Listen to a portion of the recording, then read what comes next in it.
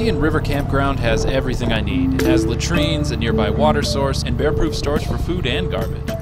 Sure, it's a little crowded, but I won't be doing much at my campsite anyway. There's far too much to see in Yellowstone. Since I'm not going far and the max speed isn't too fast, I figured I'd take a risk and wear only my GoPro on my head to see how the shots along the way look. As it turns out, they're pretty high quality. I typically never ride without a helmet, but after being cooped up in the damn thing for 3 days, I needed to feel the wind through my hair.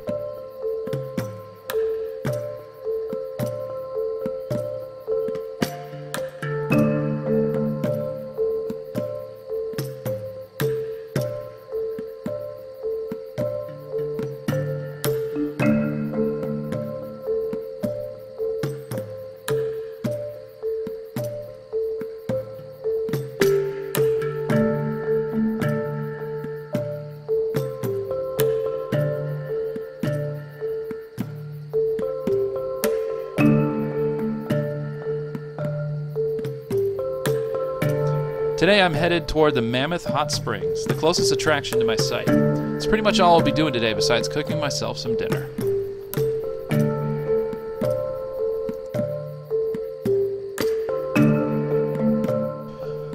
Question: why does Yellowstone have so many unique features like hot springs and geysers? The answer to that is that Yellowstone lies on what's called a hot spot. The upper mantle pushes up against the Earth's crust here, creating a thin boundary between the surface and the hot, melted interior of the planet. Let's just say that if you brought a shovel and just started digging around Yellowstone, you could be in for a world of hurt. All the main attractions in Yellowstone are here because the boundaries between our world and the bellowing volcanic interior of the Earth become pretty thin here. The Mammoth Hot Springs are one of those attractions. All of this was made by water being superheated and pushed out of the Earth in a formation known as a spring. The water that's coming out of the ground originally comes from local rainwater and snowpack that percolate into the groundwater supply. The reason Mammoth Hot Springs looks the way it does is because water ended up being pushed to the surface through a ton of limestone. The limestone is carried to the surface by the hot spring water and deposited. The new limestone forms a material called travertine. Travertine is a common substance around the globe and can be used as a building material for tiles and bricks.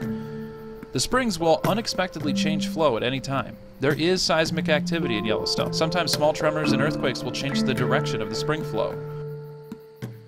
When that happens, many trees caught in the path struggle to survive the slow, poisonous mineral dump.